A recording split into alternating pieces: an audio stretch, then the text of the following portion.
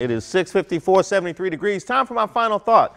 When you hear the name Tony Bennett, who comes to mind? A suave singer of a certain age? Well, if you're from the DMV, mainly the V, that first person should be University of Virginia men's basketball coach Tony Bennett, who, since taking the job 10 years ago, has built the program into a powerhouse, taking his team to 6 consecutive NCAA tournaments before taking home the whole thing with last year's national championship run.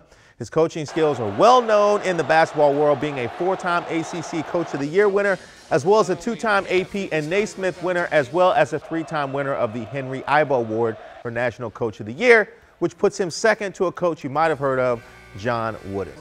He's truly an impressive figure in college sports, and now here comes another accolade for him.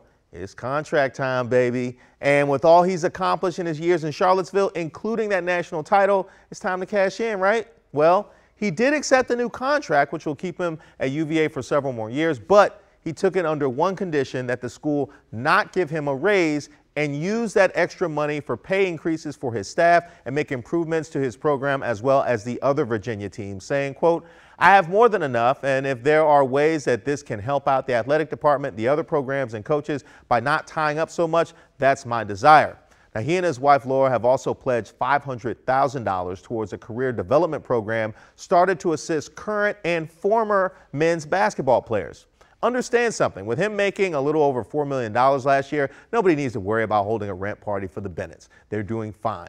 But his selflessness, his desire to see to it that his people are rewarded, and his investment in young people who go through his program, as well as the school's others, at a time when everyone from coaches to administrators to TV networks to people down at your job in the yearly March Madness pool are cashing in on college sports, it speaks volumes about his character. Now, if only there were students that were allowed to cash in as well.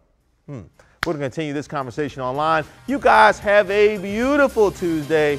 Look for me in the latest LL Bean catalog.